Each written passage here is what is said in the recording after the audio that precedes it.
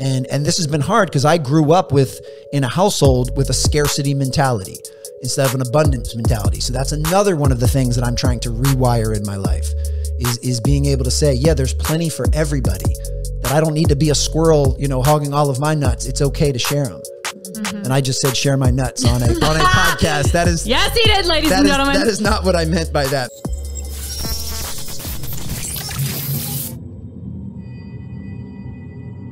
So I'm trying to rewire from going from a scarcity mentality to an abundant mentality. And that's not easy either. Yeah. It's staying in your lane. Yes. Is what I'm hearing. The comparison is the thief of joy. They say that for a reason. I think with us too, we're on social media. We're constantly seeing people that have more followers, that have bigger guests, that are doing bigger things. And it's they're already doing it. So why would I even try? Yeah. Like that's the opposite. So yes.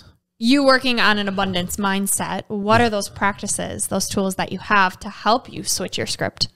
Well, it all comes back to awareness and it comes back to patience. So I have to be aware of when I'm living through a scarcity lens and then just say, all right, you don't have to view it this way.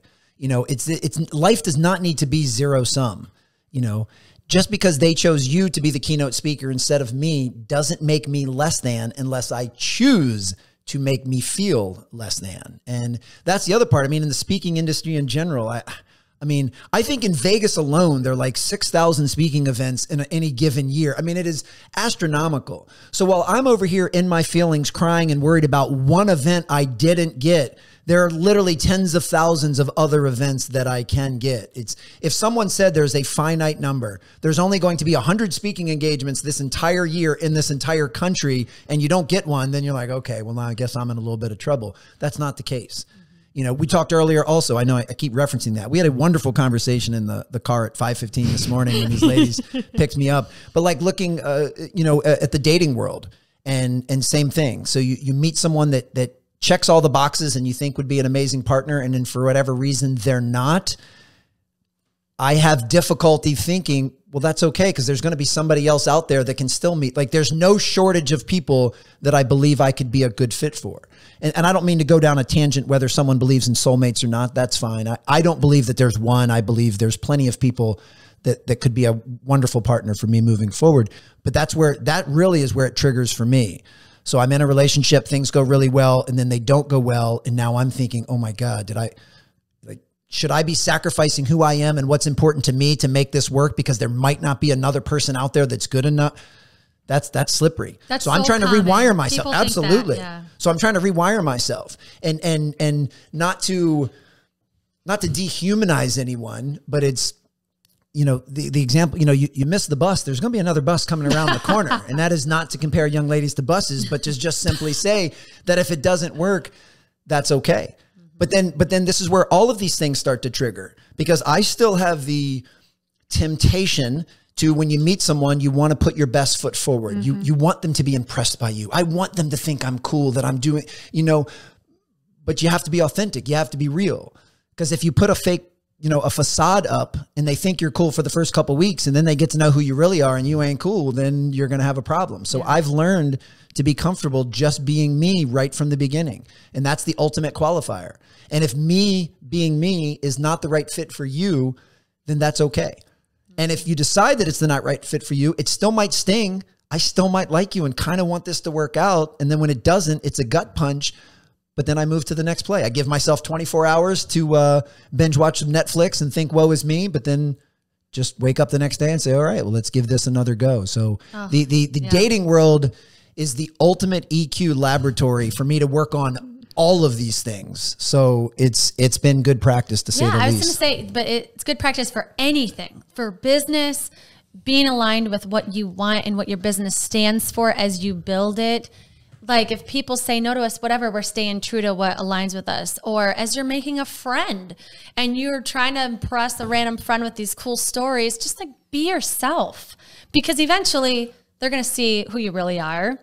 You can't sustain that game. Honestly, I feel like that could apply to anything. And yeah, dating's got to be so tricky. But I think a lot of people feel that way. Like there's the timeline of, okay, but I don't want to wait 5 more years, like, should I just settle because they're like kind of okay? But then you're sacrificing who you are, which is going to lead to resentment.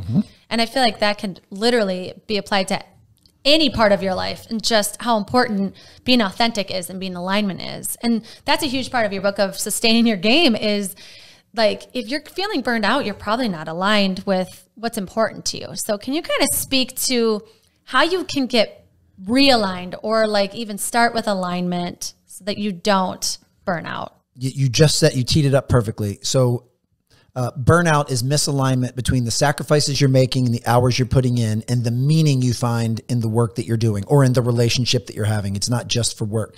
So if you don't find meaning or purpose in what you do, you are at risk for burnout. If you are not curious by or fascinated by what you're doing, you're at risk for burnout. If what you're doing is not in alignment with your core values and your deepest held beliefs, you're at risk for burnout. If you don't believe the work you're doing is contributing to something bigger than yourself and you're making a difference, you're at risk for burnout. So it's not just from long hours. That is a contributing factor. But we all know someone. You two are a perfect example. I mean, you've got full-time jobs and you're working on the side to build this business. You're putting in a lot of time, but you find so much meaning in what you're doing that you guys are so vivacious and so alive and so into this. As soon as you would stop finding meaning at that's when you're at risk. So it's not just the long hours, because you can balance long hours if you take care of yourself physically, mentally, and emotionally. I mean, so you're capable of working 60 hours a week and not getting burnt out if you love the work that you're doing. But that's the key. And not a lot of people love the work that they're doing for the long periods of time and the long haul. So that's when you have to look to make some tweaks. If we just use a generic example, you're working in a typical corporate structure and you've been there for 15 years and you're starting to feel some burnout. Ask yourself, well, first of all, what has changed between now and when I started? Maybe they moved you to a different department. Maybe you used to have a work BFF, but they went to a different job. Maybe your role has changed and what you're being asked to do. Maybe you have a new boss. Like, a lot of these things could have changed, and that could have thrown things out of alignment. So you can look to tweak some of those internal things. You guys will see today during the keynote, that's one of the things I talk about is finding meaning in your work and deeply connecting to the why you do what you do. Like, why would you work 60 hours? If the answer is for a paycheck, that usually does not require the meaning to sustain that. If it's because I believe what our company does is making a huge difference in people's lives, and I actually get to see the lives that we have a chance to impact, then you're at less risk of burnout. So on the shorter end of the spectrum, or the smaller end of the spectrum, you can make some tweaks internally. Ask your boss if you can switch to a different department, take on a different role, move your cubicle somewhere else. Like, you can try those things. If that doesn't work, then you may need a full reinvention. You may need to leave the basketball space and become a keynote speaker. That was why I left. I started to feel burnout on being a basketball performance coach. I loved the kids I was working with. I loved the coaches I was serving. I was no longer fascinated by sets and reps and designing programs.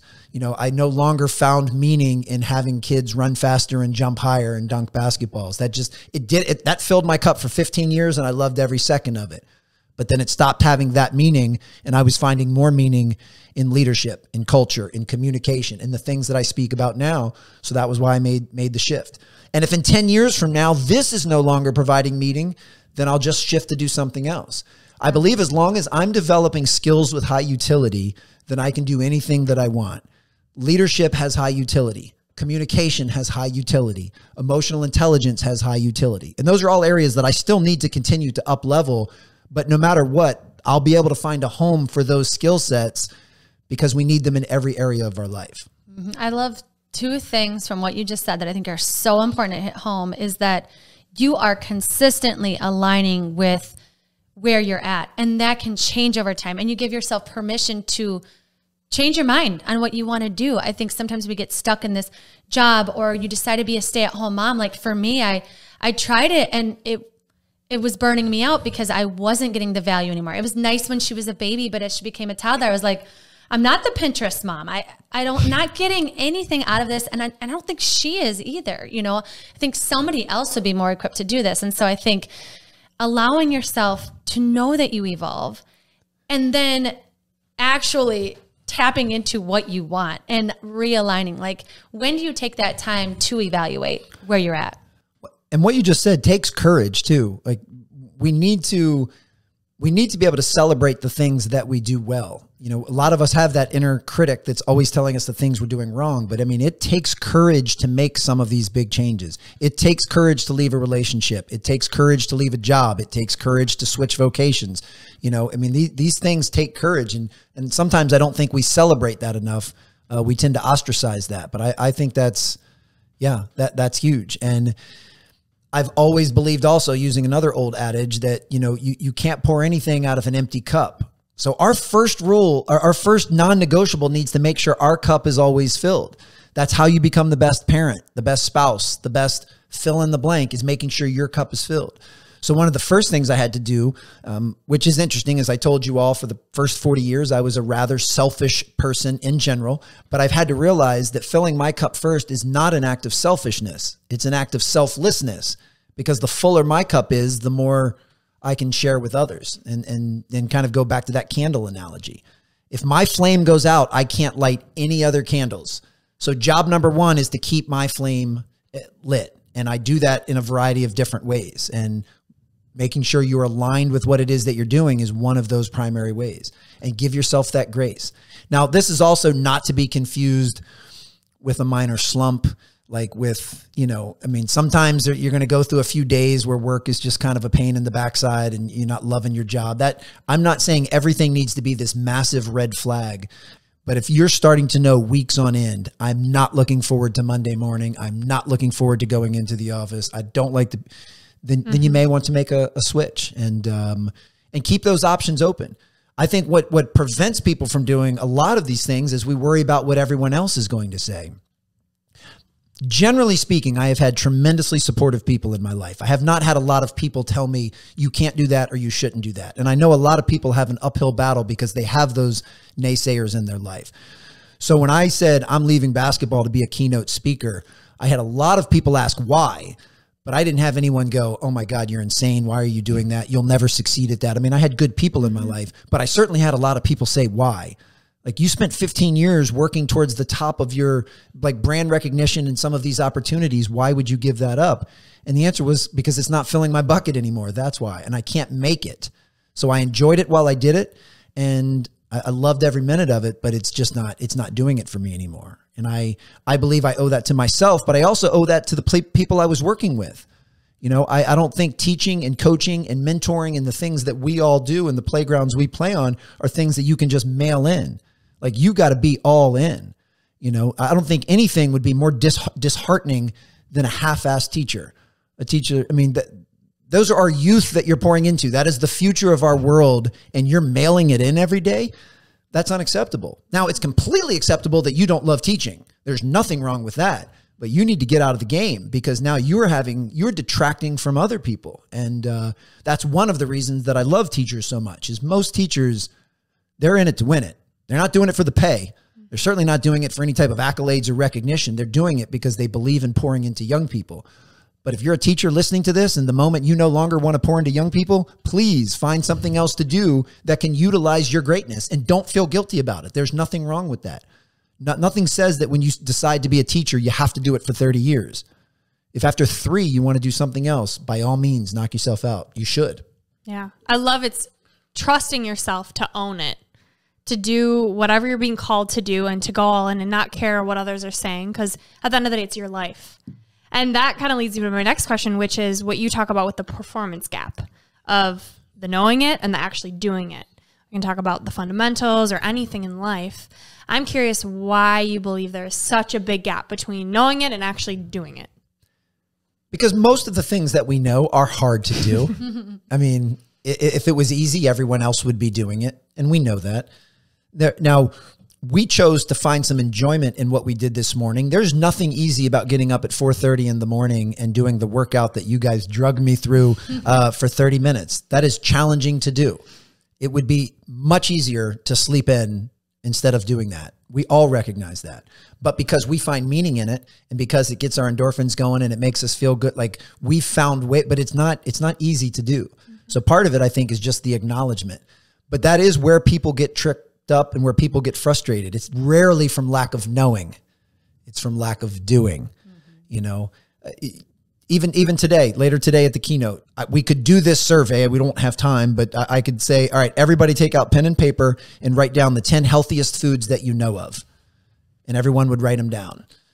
And I bet you we'd see a lot of the same foods on a lot of the same pieces of paper. And then I could say, okay, how many hours of sleep are you supposed to get every night? Write that number down. Everyone would write a number down immediately. Most of them would write down the same number. And then say, how many of you, can you just etch out what you should do on a weekly basis as far as moving your body, as far as physical fitness? You don't have to design a workout and submit it to Men's or Women's Health, but generally speaking, just what should you do? And every single person would be able to write down what they're supposed to do. And then I can simply ask them, okay, are those the foods you eat consistently? Is that the amount of sleep you got last night? And are these the type of workouts you do 4 to 5 days a week? And for the people that are being honest, you're going to see a lot of heads saying no. But it's not from lack of knowledge. They know exactly what to do. They just wrote it down. They're just not doing it. So to me, that's pivotal to my work is finding the thorn in people's paws and figuring out how to take that out so that now they start doing the things they know they should do. But some of it starts with the awareness. Some of it starts with, lack of, don't self-loathe and beat yourself up. Don't feel guilty. Don't say, I haven't worked out for the last 10 years. Say, but I can work out this morning. Mm-hmm. You can't change the last 10 years. Mm-hmm. You'll never get that back. And the more you think about that, then the more the lower you feel. So yeah, you can't do anything about those 10 years, but you can work out this morning. Yeah. Just take it one day at a time. Yeah, Brooke and I have a coach, and she always has us say, up until now. Like maybe, okay, it's irrelevant that you were bad at that before. Up until now and moving forward, I am a person. I do identify as somebody that is going to exercise 5 days a week.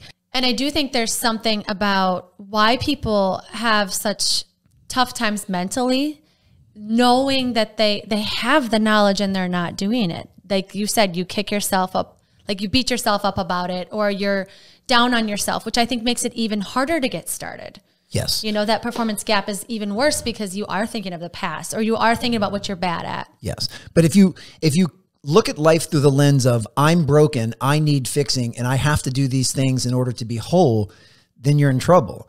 If you can give yourself some grace, and I don't like just being able to say, I'm good as is. Whether I go for a run today or not does not determine whether or not I'm a good human being. I'm going to prefer to go for a run because it makes me feel better and it's moving me closer to my goals. But let's not start in the hole of thinking we have to do all of these things, because then when we don't do them, that's when the guilt and the shame piles on and the self-criticism. So, we're all doing the best we can with what we got. Mm-hmm. And that's another thing that's really changed the way that I look at the world is I try and to help me improve my patience and my compassion is, and this can be naive at times, I make the assumption that every human being I meet is doing the best they can with the tools they have and the awareness they have. Now, clearly there's a lot of people that aren't aware, and there's a lot of people that don't have very many tools. We got a few people walking around, all they got's a hammer. That's all they have. But if all you have is a hammer, then everything looks like a nail. Like, how can you get frustrated at someone? They're doing the best that they can. And that's where I've learned to give myself forgiveness, because even the selfish, and I'm painting myself like I was a bad guy. I was never a bad guy. I've always been a high character guy with a good heart. But yeah, I had selfish tendencies built out of insecurity. I was impatient. I was easily frustrated, like all of those things. But I've forgiven that guy because even me then was doing the best I could with what I had. I just didn't have very many tools then. So now I'm trying to add tools to my toolbox, then most importantly, be able to use them. But I'm a huge believer in starting slow and being very strategic. So if anyone listening to this, if you feel like your entire life is a mess and you need to change everything, that is an incredibly overwhelming feeling. Like you feel like you're going to drown. So don't. Just pick one thing. Just say, hey, just starting tomorrow morning, I'm going to go for a walk every morning. That's it. You don't need to change anything else. You don't need to buy a Peloton bike. You don't need to throw out everything from the pantry. You don't need to hire 6 trainers and 4 therapists. Just go for a walk and start to make that stick. And then once you've got that habit, in addition to walking, listen to a wonderful podcast like this and add that to the list. And then after that's become a habit. When you get back from your walk and listening to your podcast, make a yummy smoothie. Shout out to Chef Justin for making an amazing smoothie this morning. And add that to the list. And then maybe after your smoothie, you can take a few minutes to read a few pages of a book that makes you feel good. And you can start to stack these things on top of each other and slowly dig yourself out of this perceived hole. But just remind yourself that if you don't do any of that, you're still worthy and you're still a good person and you still deserve love and affection. Like it's okay. So that we just can't start from a place of being broken. That was so beautiful. I'm so glad you said that, because that's what holds people back. These self-limiting beliefs. And getting overwhelmed by all that you could be doing. It's very overwhelming. So I love that. Well, if we're just going to keep piling on things that I used to do that I need to do better, the self-limiting beliefs is a major one, because I used to aim low to increase the chance I would reach goals. What I'm trying to expand in my life right now is to dream much bigger. And because I've put so many self-limiting beliefs on what I'm capable of, because I used to look at the world through that paradigm we've discussed earlier, that falling short of a goal means you're a failure. And I don't want to fail, or I don't want to be viewed as a failure. So if I aim lower, then I have a higher percentage chance that I'll hit, but you also live a much more tepid, mediocre life. So now I'm trying to stretch and expand and aim much higher, and just realize that I'm not going to hit all of those goals. In fact, most of them I don't, but I still make progress and I still learn something, and then I can chase that goal again if I want. So I'm trying to be much more open to stretching but when you start lining all these things up, like rewiring, going from a scarcity mindset to an abundant mindset is really hard. I still struggle with it. Going from, aiming really low to some grandiose goals and beliefs is really, really hard. 40 years of being impatient and easily frustrated to now just whistle while the slow cashier at Target is ringing people up is not easy. So the number one takeaway from this episode, all of this stuff is basic. None of this stuff is easy. So give yourself some patience, give yourself some grace, and just know that we're all struggling with this. That's the part. I think what makes everything worse, in addition to shame and guilt, is feeling like you're alone. I'm the only one that doesn't have my life together. No. I can promise you, everyone listening to this right now, including the three of us, doesn't have our life together in some area at some time. But some people are making progress and being okay with that. I'm okay with knowing that I don't have it all figured out.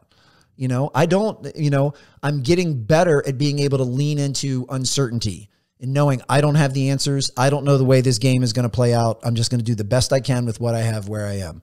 And coupled with that, I'm not going to blame, complain, or make excuses. I'm going to hold myself fully accountable for everything that goes on in my life. And even that statement, I recognize, coming from a middle-aged, straight, white male, the definition of privilege can even be a turnoff, because I know there are people out there that have a much, much, much harder road than I've ever had. I mean, I've been incredibly fortunate to have a pretty awesome life. And even with someone else setting the table for an awesome life, I'm still tripped up and struggling and finding problems with all this. So I can only imagine people that have had much bigger adversities to deal with. So I don't mean to make light of those. And I certainly don't ever want to sound like I lack compassion. I know people are fighting much bigger fights than I am. But you still choose on how, you still get the choice on how you view approaching those things and what you plan to do about them.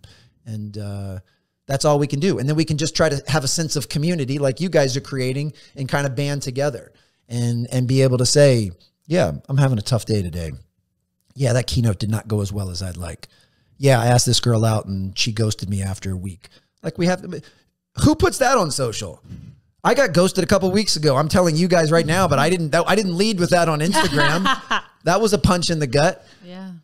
But it was practice, and it hurt for 24 hours. And then I learned some lessons. I sat in my feelings. They were really uncomfortable. I tried not to tell the story of why I thought that it happened, because I have no idea why it happened. So it was a good practice. It was a good rep. And next time, if I get ghosted, I'll be a little bit better at handling it.